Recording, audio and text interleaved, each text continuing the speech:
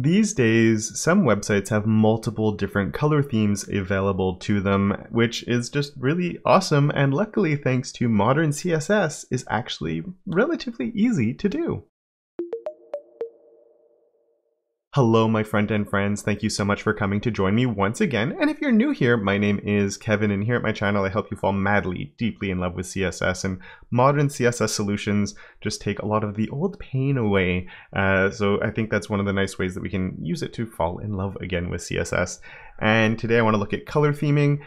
We're going to be looking at how we can use modern CSS to do it with zero JavaScript, but then also how we can use JavaScript as a bit of a progressive enhancement. And the only issue with the CSS we will be using today is browser support isn't perfect. So at the end, we'll wrap it all up by looking at how we can add a couple of lines of JavaScript to do it all with that as well, so you can have perfectly good browser support. And so yeah, let's jump into the code. And as you can see here, I have a sample page set up. And I've set up a few custom properties here. It's not really how I would normally name my custom properties, but I wanted to make it really obvious what each one was doing for this type of demo. And so we have the body's background, the card background, the text color I'm using, and a heading color, just so we can separate the two. And then I'm using those, so on my body, I have the colors set up, my heading, I'm using the color there, and then if we find my card, I have the color for the BG set up there. So just really fast, if I change my heading here to have like a 70%, we should see that a little bit of red comes in, maybe make that a 50, and you can see, there we go. This is controlling all my headings, and so on and so forth. I think it's pretty straightforward how it's working. So what we want to do takes a little bit of work at our initial setup, I should say, because we need, first of all, something that will allow us to change between the different colors. And so we're going to be using checkboxes to be able to do that. And I'm just going to set it up right up here at the top, and we'll throw in a form right here. And inside this form, I'm going to use a field set. And the reason I'm using a field set is, first of all, for accessibility reasons, it lets me put a title really easily by using a legend. And so here we could do pick a color scheme. And we're going to sort of hide stuff and make this look a little bit better as we go through. But let's do pick a color scheme there. And then we can come here. Let's hit save. We should see it actually show up on the page. There it is at the top. So pick a color scheme. And then what we'll do is we'll come in with our different colors. So first we can have a label, plus we're going to have an input. And the label, I'll put these each on their own line just so we can see things a little bit easier. And so we have our label and then the input. And so label 4, and we can call this theme because it's our color theme. I'm going to come here and do this. Type isn't going to be text. Type is going to be radio. And then here we have radio. We're also going to do the name is equal to theme. And we're also going to come here as well as the name equals theme. Let's put word wrap on just to make sure we can see everything that's going to be on here. So we have we'll do it like this, probably be the cleanest way.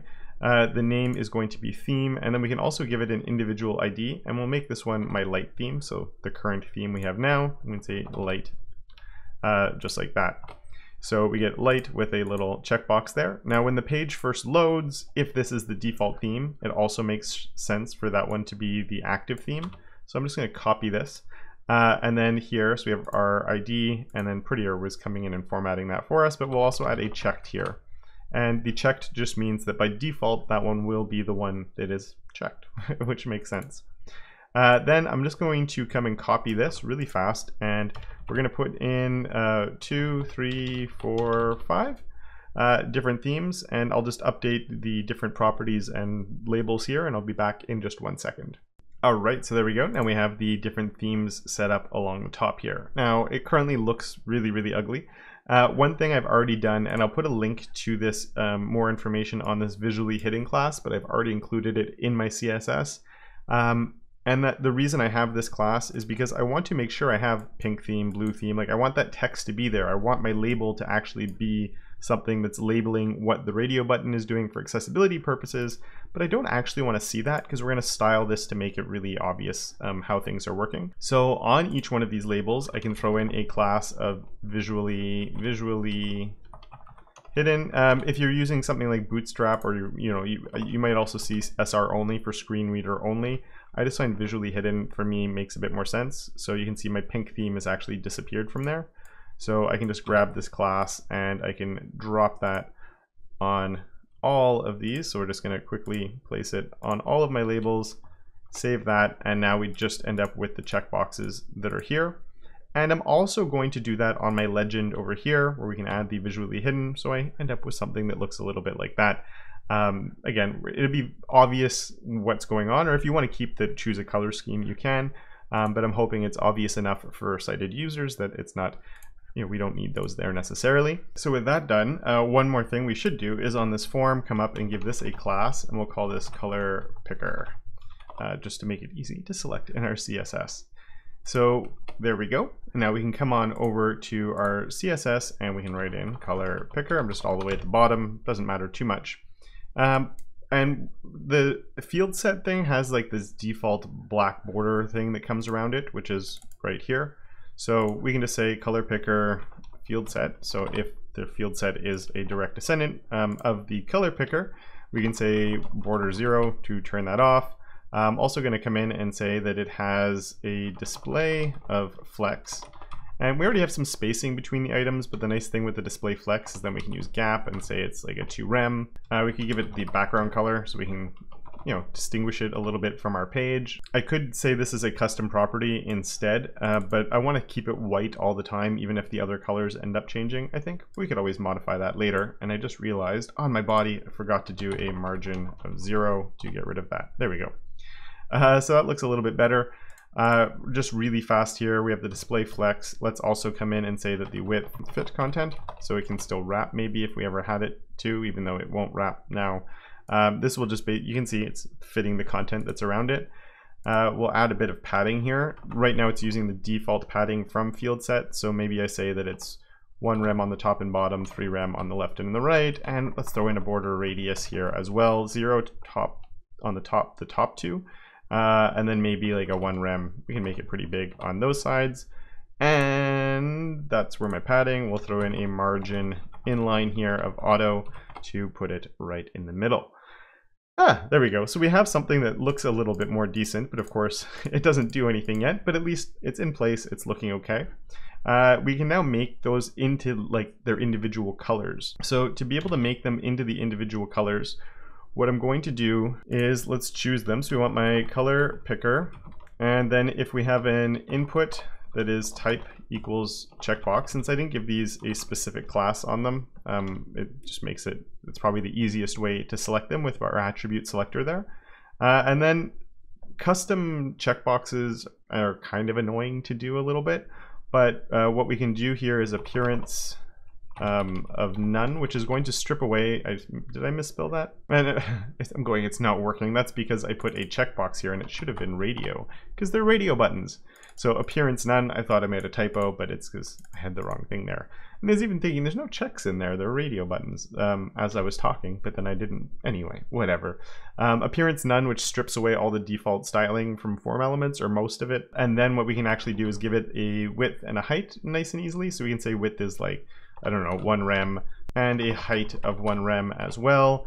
And then we'll give them a border of 3 pixels solid, maybe. There we go. And a border radius of 50% to make them circles. Now, the interesting part is when we want to be able to like change the colors so people know what they're choosing and what theme they're actually choosing. I'm going to make these a bit bigger too, actually.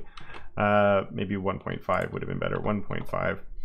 And the reason that we can do something interesting here is I can do a var of, we'll do radio color, like that. And I'm not going to declare it. I'm not even going to put a backup in because it's sort of, the backup is the current color anyway. It's going to use the text color. So, oh, that does break it. Okay, so then we can just do current color. Does that fix it? It does. I didn't know that would overwrite it like that.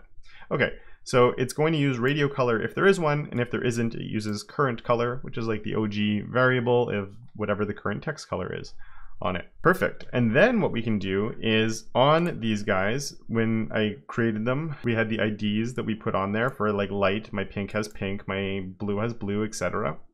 So we can leverage that a little bit just to make it a little bit more obvious. And I know we don't have to do this and it's raising specificity, but we already have an ID on there, which is super high specificity anyway. It just makes it a little bit more obvious. And if you really wanted to, you could even do the color picker. Some people might not like all of this and you just want to put the pink, but it just makes it super obvious that it's being used like in this context. I'm doing it this way. If you just want to put hashtag pink, you could do it that way. You could also give them all classes if you don't like the idea of using IDs. And then my radio color could be pink. And let's just hit save, and you can see that one is actually switched over.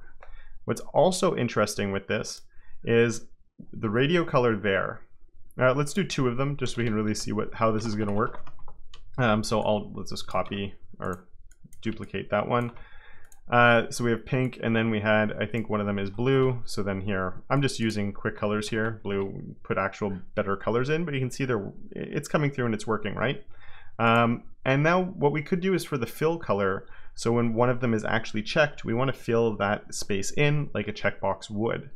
So to be able to do that, we can quite easily do it where we say, let's grab this selector. So when we have the color picker input radio, and when it is checked, we're going to do a background color is going to be my var radio color. So only if it's checked will it get it. So now when I go and I click on one of them, you can see it actually fills in. Because what it's doing is when it is checked, it's setting the background color to that color there. And I just realized I'm using border. I'm going to switch this for outline, which looks almost exactly the same. You can see it's a little bit further out. The advantage here is we can do an outline offset of like 3 pixels.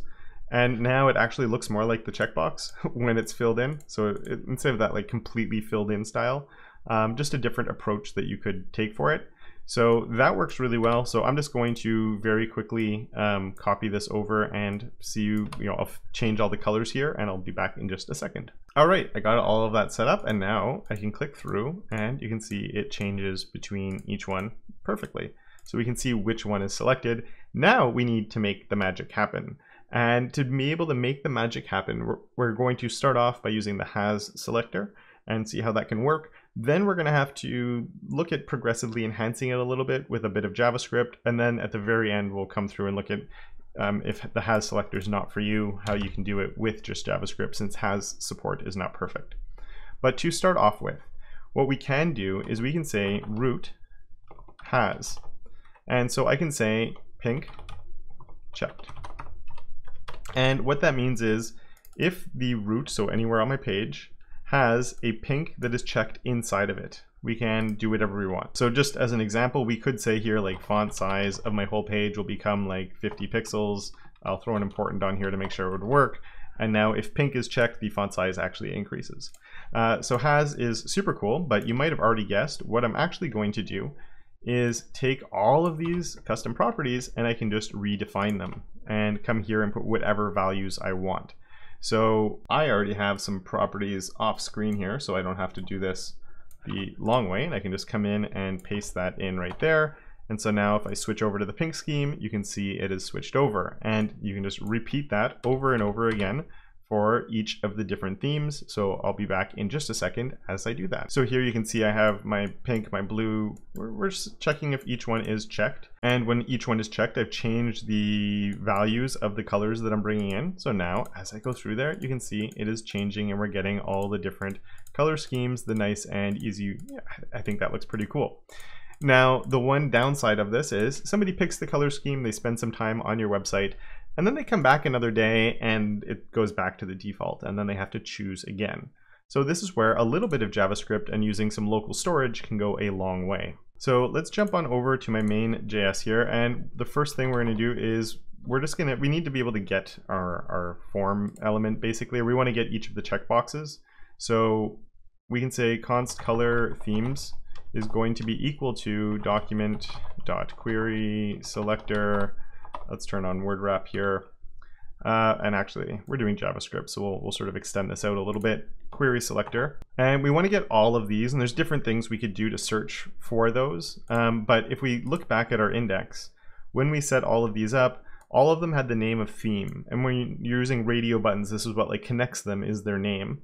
So because the name of... Oh, I made a mistake there. I put the for as theme on each of these too. So this would actually be for light. And this would be my pink. We want to link that to the ID, not to the other one. So I'm gonna fix that. Sorry about that, but this would be blue. We do want to have the 4 here to be actually working properly, so our label has a purpose, and dark there. I do apologize for that.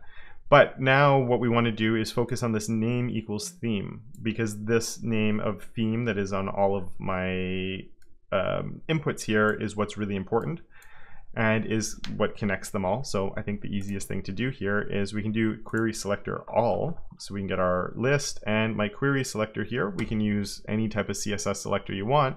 So we can use an attribute selector up in here and say that name is equal to theme, just like that. And so now we have access to all of them right there in our color themes, and I think that's going to be enough for what we want to do. So there's actually 2 different things we want to do. One of them is we need to store the theme when someone selects it, and then we need to be able to apply theme when someone loads, the page loads. We want to apply the actual theme. So what we're going to do is do const, and we'll call it store theme. I think that's a good name for it, and we'll just have it be a function.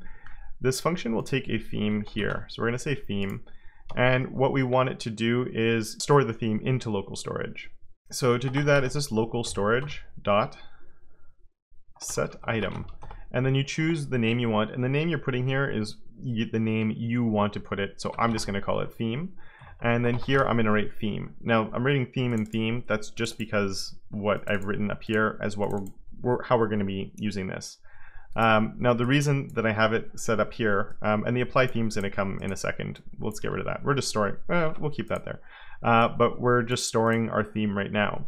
And when do we want to store it? Well, it's anytime somebody clicks, we need to update that in our local storage. So what we can say now is our color themes and do a for each. So this just means we know we're getting each one of these checkboxes through this query selector.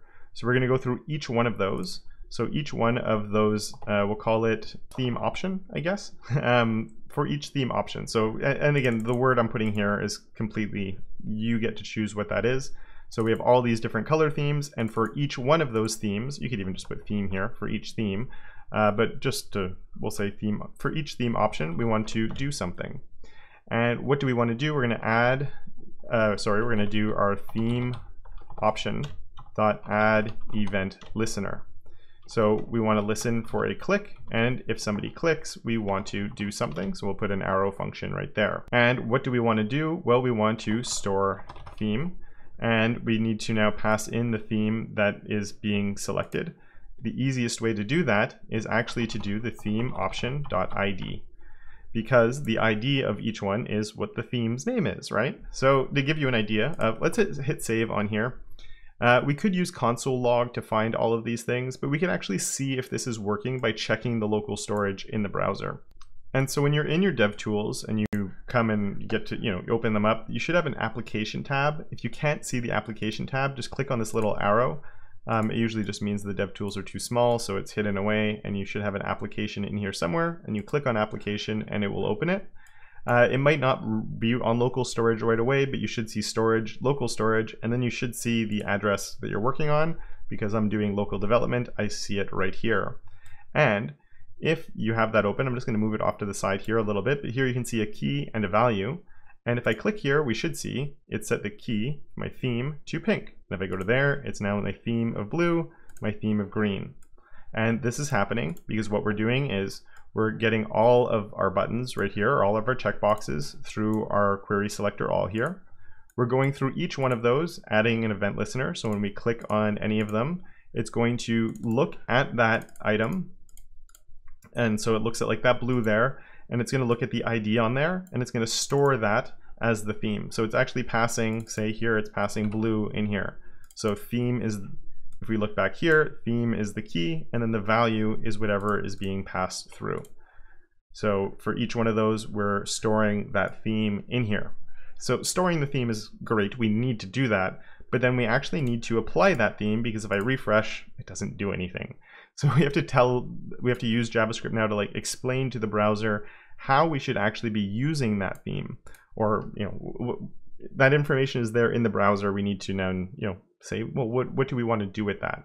So we want to apply the theme now. It does apply the theme, but we're going to call it we want it to get that information from where we just were, right? in reality. So what we're going to say here, we're going to call it, we'll do a const of, or actually let's put this up here with our other one. So we're going to do a const of, we'll call it retrieve theme is equal to function. This time I don't think we need anything in there. We're just going to, so we're going to do our function. And what do we need it to do? We need it to find that from the local storage. So here we're doing a local storage set item, da da da da. What I'm going to say here is I'm going to do a const of activeTheme is equal to this, but instead of setting it, we can actually retrieve or get theme, get item. So I can say get item.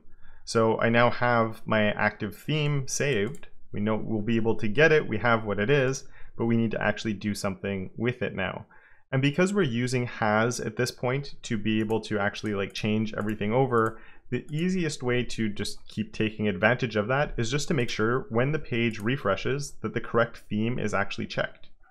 So we could do that by looping through and checking if the theme option, or checking which one should be checked. So to do that, we're going to do color themes for each. And so again, for each theme option, we want to go ahead and do something. So we're going to use an arrow function. And we're going to say if theme option ID, once again, because remember the ID here is what we're grabbing. So when we do this active theme, it's going to be getting the value, the pink, the blue, the different things we were seeing before, right? We're not getting the word theme, we're just getting the ID. So if the theme ID is equal to our active theme, then we want to have that theme option be checked. And to be able to do that, we just do .checked equals true. So now this is in place. We have something that can retrieve the theme. We just need to actually retrieve it when the page loads, because right now this is never being called, so it's never doing anything. We only really need this to actually run when the page does load. In general, you're probably using a module, or you're probably including your JavaScript at the end of the file, or using a defer, whatever it is. But just to be safe, we'll do a document.onload is equal to, and then we can call that, so it's retrieve theme, and hit save. And so when the page loads, it's going to run through this, it's going to loop through, or it's going to get the active theme, whichever one was stored in the local storage, and then it's going to see which one of those was the selected one, and it's going to switch the active checkbox to the one that matches the theme that was selected. And so if I click here, or let's go to dark mode. I'm always a fan of dark mode. If I refresh, we should see it jump over. And it's not working because I made one mistake with the get item, because I copied and pasted it from up here. When we get an item, we can't have the theme here. And the reason I found that out is I opened my DevTools when it didn't work, and oncaught reference theme is not defined. And so I'm like, theme is not defined. And then I was looking at this going, what's happening? But it's actually this one. So we don't need that because we're getting an item. So there we go, it just worked. So if I go to my pink, let's go back to green, hit refresh, and you can see it does that little flash because it has to load the page, then the JavaScript kicks in and it switches it. You'll always get that little thing. I'm sure you've seen it on other pages too that you visit frequently, where the theme might switch to a dark theme after half a second. So there is going to be a split-second little jump there, but you should be able to have it. It's stored in my local storage, it's retrieving it, and it's switching it to the correct checked one. And this is all relying on has. I like this solution with has, but of course browser support isn't perfect. So if you do want to make it completely reliant on JavaScript, whereas right now if the JavaScript doesn't load, it just means that it always go back to the default theme, but at least the functionality is always there. If you want it to be fully functional with JavaScript, because has support is not perfect, I'll be the first to say that at this time. And there'll be a link down below for has support. So if you're watching this in the future, maybe you don't have to worry about this next step. But I am going to do one more. We have retrieve theme here. I'm going to do one more that's, we'll do it as const set theme, and we'll even put a thing here, fallback for no has support. So this one is going to, once again, be a function theme. And what we want to do this time is very, very simple. And it's basically, I want to, we're going to have to do two things actually. So one of them is to come back up to here. And on all of these, I'm going to add in a class selector here. So I'm going to do pink, and we'll do a dot blue. So like if something has the class of pink, it's also going to be using these. So then we can come here, do my dot green. And the reason for that is we're going to be using this dot green and dot dark.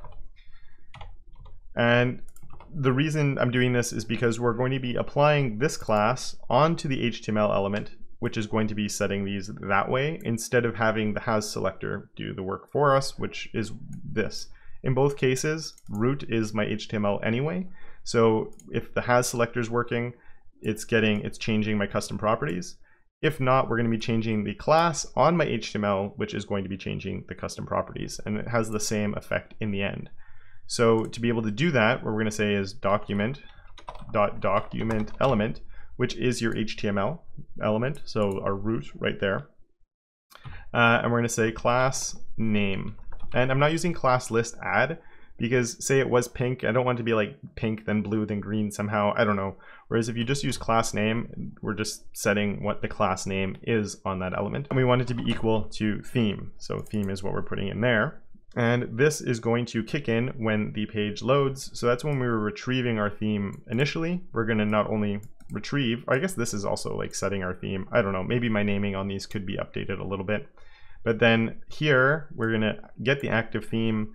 It's going to run through this, and then we could, you know, in general, what you'd actually be doing is you wouldn't be using this anymore.